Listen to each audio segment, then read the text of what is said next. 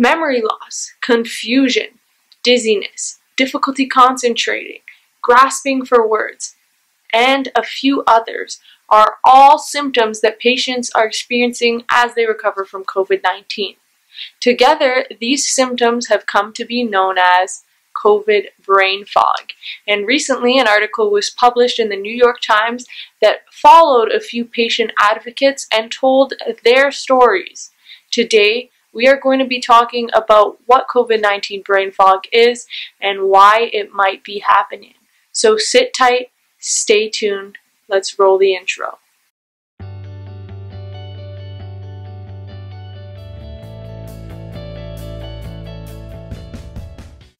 Hey everybody, welcome back to NeurosIQ, the best place on YouTube to increase your neuroscience IQ. Like I said earlier, today we are going to be discussing COVID brain fog. It's this very real thing that is affecting thousands of patients recovering from the COVID-19 virus. Today we're going to talk about what it is, and we're going to propose a couple ways that it might be happening. Thousands of coronavirus patients have reported COVID-19 brain fog. In fact, in a study done in France, 34% of patients experienced memory loss from the COVID-19 virus, and 27% of patients actually had concentration problems after the recovery. While this was just from a phone questionnaire, this begs to question, could these cognitive symptoms be something we should be worried about? Patients have come together and shared their stories, and one patient actually states that they lost the memory of a 12-day trip they took to France just 3 weeks before contracting the virus. Another lady was unable to identify her car in a parking lot, and she was very confused as she looked around for her Toyota, not remembering what her car looked like or what type of car she drove at all. Another nurse practitioner that suffered from COVID-19 as well stated that she forgot how to do routine lab tests and often has to ask colleagues for help dealing with different terms that used to come to her like this. So this is called COVID-19 brain fog. It deals with memory loss, confusion, dizziness, grasping for words, and difficulty concentrating. Why this might be happening could be because of the persistent immune response that our bodies exhibit to the COVID-19 virus. If we have inflammation of blood vessels and cells lining vessels in our brains, then we can have these cognitive effects. Also, the release of cytokines with the Cytokine Storm could be triggering the cognitive effects as well. So what are cytokines? Cytokines are these immune system molecules that are communication molecules released into the body to cause inflammation and cause a response that can help fight foreign invaders or fight infection in the body. But for the brain, cytokines can cause too much inflammation, which can lead to cognitive impairments.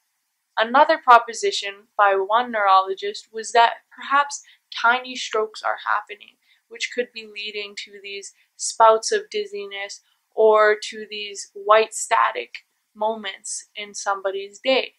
If you want to know more about how COVID-19 can be causing strokes, we have a whole episode on that. But basically, again, with the immune response, we have an increase in the clotting factors in the blood, which can lead to more blood clots, which can cause stroke. If you want a more in-depth explanation, check out the video for that, which will be in the description. There's also suggestions that maybe the immune response is triggering an autoimmune response, where instead of the immune system attacking foreign invaders, the immune system is starting to attack one's self. Now, we've actually seen some brain fog in the flu. With the influenza virus, we have seen that the immune response sometimes does trigger this cloudiness. And if you're ever getting over a cold, or if you're ever sick, maybe a couple days before you come down with the flu and you get your fever, you might feel this fogginess and inability to focus. It's not all in your head.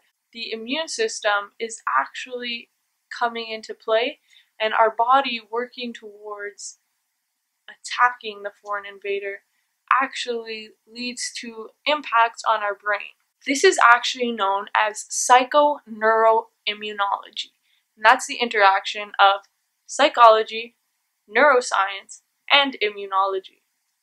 So what is PNI, or psychoneuroimmunology?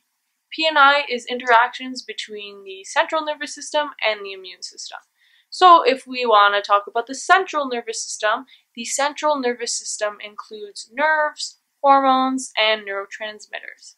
The immune system includes organs throughout our bodies that help fight off disease, and they do so by releasing things called cytokines, which help promote inflammation and attack foreign invaders. Cytokines can also communicate with the nervous system in a way that might be detrimental to cognition. So, let's talk about these cytokines. Cytokines tend to be pro-inflammatory in response to an infection. Now, some studies have shown that the immune system and the nervous system are actually linked through evolution. And activating the immune system has been shown to influence neurotransmitters, particularly monoamines and glutamate. So if we talk about glutamate is one of the #1 excitatory neurotransmitters in the nervous system.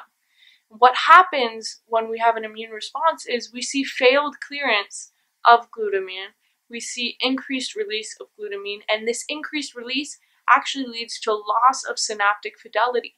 So, let's break down what this means. Glutamate basically is just a little messenger molecule. When our nerves fire, they release glutamate to tell the next nerve, hey, this is what's happening. So, if we have an activated immune system, our body actually starts releasing more glutamate.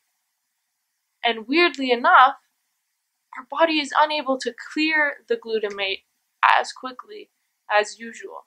So usually a nerve will release the messenger, and then other cells will clean up the glutamate and get it out of the way. But this is no longer happening, and when the body is bombarded with glutamate, all of a sudden it's not going to the right neurons. It's now spreading, and we lose the fidelity, which is the connection from one nerve to another. Now the message is getting more dispersed throughout the brain. We also see impacts on dopamine. Dopamine is a motivational neurotransmitter, and we see with the immune response we have decreased motivation, and we can also have issues with movement. Dopamine's also important in Parkinson's disease, where we have a loss of dopamine and then we have a loss of movement. So with this decreased dopamine that we see with the immune response, we also see decreased movement and motor slowing. Perhaps this can be why it's harder to move when you're sick, but also your body is probably really tired fighting off the disease. Now we also see the immune system being related to neurodegeneration. Neurodegeneration with the immune system, we would have things like excessive pruning. Pruning, like pruning a bush, when you cut the bush and you make it look nice and pretty, it actually happens in our brain with synapses. So we have all these branches coming off of a nerve, and the nerve communicates to a bunch of other nerves, but some connections are unnecessary, so we prune them. With neurodegeneration, we would have excessive pruning, and this happens in things like schizophrenia, but also with aging as well when we see disorders like Alzheimer's disease. As we get older, the microglial cells that we talked about earlier actually become hyper-responsive and pro-inflammatory. So we have more inflammation as we age and more responsiveness. Interestingly, in models of Alzheimer's, studies have been done where we ablated microglial cells. And this actually decreased the amount of spine loss and cognitive impairment in the mice. Now, why is this happening? Well, because there's not excessive pruning going on. But when it comes to the balance, we need pruning still. If you didn't have microglial cells to keep the brain in order, then we would have too many connections and it would be hard to function just the same as if you don't have enough connections. So there's an important balance, but again, when the immune system is affected, this actually affects our brain, which can affect our cognition and our thinking. Now, another aspect of the immune system in the central nervous system is the choroid plexus. The choroid plexus filters blood. Now, blood doesn't go into the brain. Blood goes through the choroid plexus. Different proteins get filtered out of it. What the brain needs stays in, and it becomes known as cerebrospinal fluid. Now, when we have inflammatory signals going through the body, we actually upregulate inflammatory cytokines. So those signaling molecules from the immune system increase when we have some sort of infection. These include things like interleukin beta, tumor necrosis factor alpha, interleukin 6, and when that happens, we have upregulation of adhesion molecules and downregulation of tight junctions. So tight junctions keep cells together, and this is very important at the blood-brain barrier because we have a barrier of cells bound really tight together with those tight junctions, and if we start to break them down, we break down the blood-brain barrier a little. Now, this tends to be a very quick reaction, and there's only a small amount of immune cells that can get through the brain during the response that lasts for typically about 24 to 48 hours. So some immune cells can enter the brain during inflammation because of this reduction in tight junctions. So it seems that peripheral immunity, or immunity throughout our body, seems to be influencing brain homeostasis and brain function. One very interesting study actually took lipopolysaccharide. Lipopolysaccharide in the human body mimics the effect of an infection. So it triggers an immune response and a cytokine storm. We've talked about the cytokine storm in several of our other COVID-19 videos, so if you want to check those out, feel free to check them out as well. They're also in the description. Basically, what happened after lipopolysaccharide injections was that there was a reduction in LTP, or long-term potentiation. Long-term potentiation is very important for learning and getting memories to stick in the brain. Basically, what happens with long-term potentiation is we form synapses to create memories, or to create neural networks that represent memories in the brain. So what could be happening is if we have reductions in LTP, memory is harder to form, which might have been what happened in the case of the gentleman that forgot his trip to Paris. Long-term potentiation might have been reduced and the memory just might have never been encoded. So he had a little bout of retrograde amnesia. So all in all, the conclusion is that patients are having these symptoms, and it's not all in their head. One patient actually said that people have said that to them, and I think we need to get over the stigma about mental health issues, and this could be considered mental health when you have fogginess, and one patient even said she didn't know what to do because how can you explain these symptoms to somebody? How can you say that you're forgetting common names of items like a toothbrush? She had to ask her friend, what's that thing called you use to clean your teeth with? These are common everyday items that we would be shocked if we couldn't find the name of it in our head. So it seems that this is all happening because of some sort of immune response to the virus that is lasting longer than our usual responses. This could be because maybe it's a new virus and our body is trying to develop an adaptive immune response and create new antigens for the virus, but there could be other reasons as well that we don't know.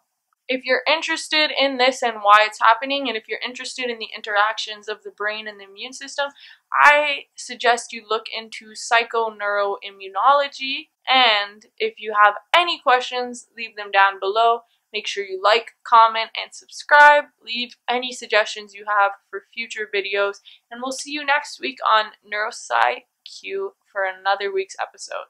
If you have any theories about why this might be happening, or if you've read any interesting papers that tie into this concept, leave them down below. I'd love to check them out. Make sure you like, comment, and subscribe to the channel so we can keep creating more videos for your educational purposes and your viewing pleasure.